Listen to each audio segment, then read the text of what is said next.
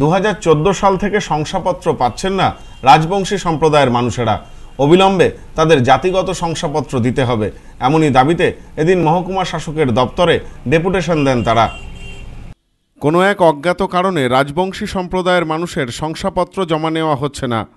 রাজবংশী সম্প্রদায়ের মানুষেরা তপশিলি শংসাপত্র যাতে স্বাভাবিক নিয়মে পেতে পারেন সে কারণে এদিন বনগাঁ মহকুমা শাসকের দপ্তরে কয়েকশো রাজবংশী সম্প্রদায়ের মানুষ একত্রিত হয়ে স্মারকলিপি জমা দেন মহকুমা শাসকের কাছে। এদিন একটি মিছিল করে এসে তারা জমায়েত হন মহকুমা শাসকের অফিসের সামনে। মাধ্যমিক পরীক্ষার কথা মাথায় রেখে মিছিলে বা মিটিংয়ে তারা মাইক ব্যবহার করেননি। এ বিষয়ে রাজবংশী কল্যাণ সমিতির দাবি, 2014 সালের পর থেকে রাজবংশী সম্প্রদায়ের তপশিলি শংসাপত্র দেওয়া বন্ধ রয়েছে। 2014 সাল থেকে যে আমরা রাজবংশী সার্টিফিকেট আগে আমরা পেয়ে এসেছি, আমাদের ছেলেমেয়েরা পেয়ে এসেছে, কিন্তু 14 সাল থেকে বন্ধ করে দিয়েছে। তারপর থেকে আমরা আন্দোলন করে যাচ্ছি, কিন্তু আমরা কোনো সুরাহা করতে পারছি না।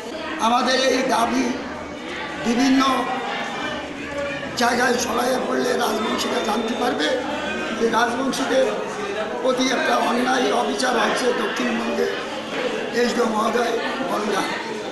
তাই আমরা বলবো, আমরা এমপি এমএলএর কাছেও জানাইছি। রাজবংশী সম্প্রদায়ের আবেদনকারীকে জোর করে অন্য সম্প্রদায়ের মানুষ বানানোর অপচেষ্টাও বন্ধ করতে হবে। রাজবংশী সম্প্রদায়ের মানুষকে জেলিয়া কৈবর্ত শংসাপত্র নিতে বাধ্য করা হচ্ছে।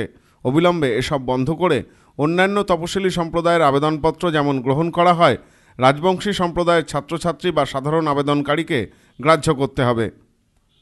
এই রকমই 7 দফা দাবিতে এদিন মহকুমা শাসকের অফিসের সামনে জমায়েত করেন সংগঠনের সদস্যরা।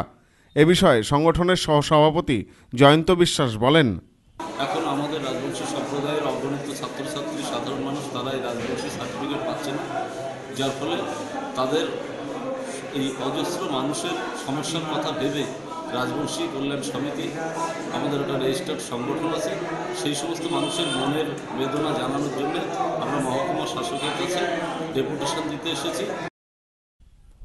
Bureau report, news no man's land, Bongaon.